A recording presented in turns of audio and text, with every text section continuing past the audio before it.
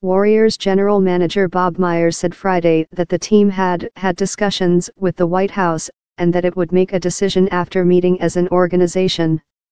"We intended to meet as a team at the first opportunity we had this morning to collaboratively discuss a potential visit," the team said in Saturday's statement.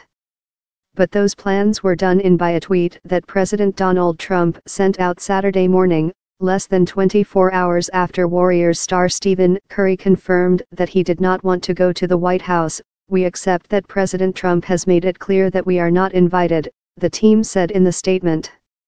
It's unclear if Trump's tweet indicated the entire Warriors team was uninvited, or if only Curry was.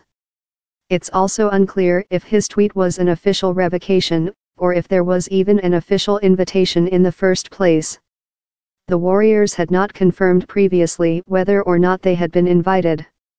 Myers said later on Saturday that the team heard about the withdrawal of the invitation just like everybody else did, from Trump's tweet. Head coach Steve Kerr said he was not surprised. "He was going to break up with us before we could break up with him," Kerr said. Multiple NBA players blasted Trump on Twitter Saturday morning. Curry and other Warriors players, including Kevin Durant, had previously made it clear that he would not attend a visit to Trump's White House. Curry reiterated his intentions on Friday at Warriors Media Day. "I don't want to go," he said bluntly.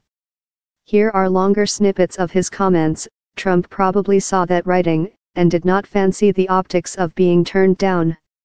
So he decided to save himself the snub and take the decision out of the Warriors' hands. Here's what Draymond Green had to say about the situation, and about LeBron's comments. As Kerr said, "The president made it really, really difficult for us to honor that institution.